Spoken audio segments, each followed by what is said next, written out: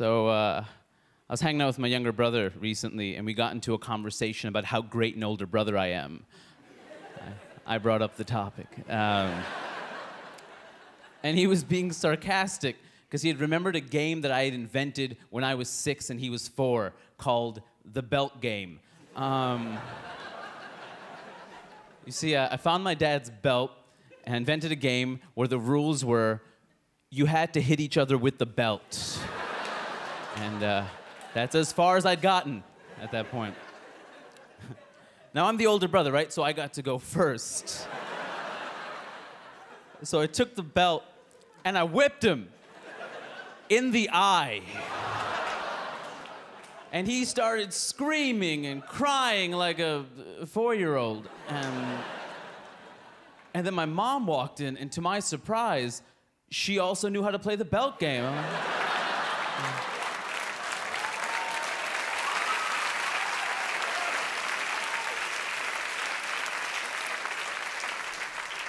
I was like, Mom, how do you know how to play the belt game? I just made it up. I mean, apparently she was an old pro.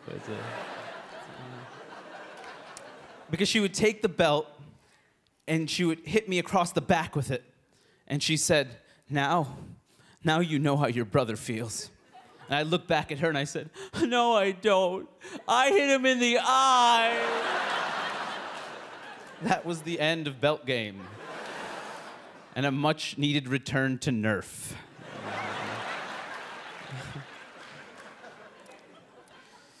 There's so much hatred between people of different faiths in the world that doesn't really make sense to me, especially the hatred between the Jews, the Christians, and the Muslims. Those are Abrahamic religions. They have a lot in common. The Jews have the Torah. The Torah is the Old Testament and the Bible. The stuff that's in the Torah and the Bible, that makes up a lot of the Quran. One could argue that the latter two religions are really sequels to the first religion.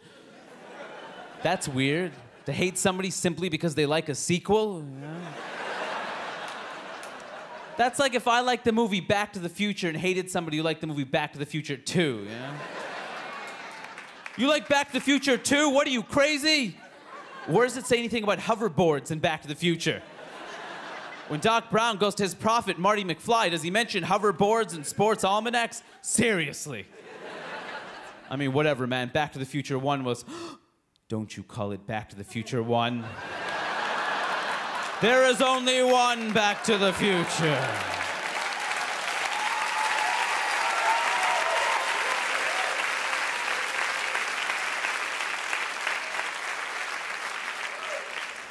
That's like my favorite movie, man. I love Back to the Future. It's like the best.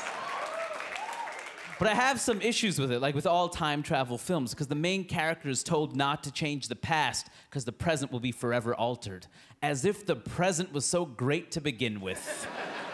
That's the whole time. Doc Brown's like, no, Marty, you can't change anything. The space-time continuum. Your parents will never meet. There'll be gigawatts all over the place. The flux capacitor will blow. No, Marty, you can't change anything. But Doc, I mean, if we can prevent slavery, I mean, shouldn't we prevent the... No, Marty, you can't prevent slavery. Absolutely not. Because if you prevent slavery, then rock and roll won't exist. No, Marty, you can't...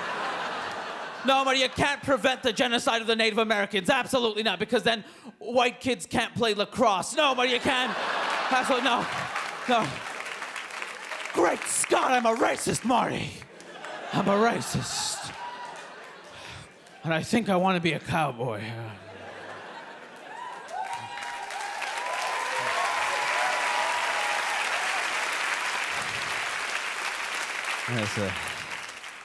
There's still a lot of racism in this country, like what you're seeing in Arizona right now. It's remarkable. This anti-immigration legislation that they're trying to push, right, where they would allow police officers to racially profile undocumented immigrants, especially people in the Mexican community. I think that's horrendous, but what amazes me is that people support this law. I was watching the news. This woman in Arizona, looking at a camera, straight face, she says, hey, we're just trying to bring the country back to the way it used to be. The way it used to be. Lady, you're in Arizona. It used to be Mexico. I mean, what are you talking about? Like...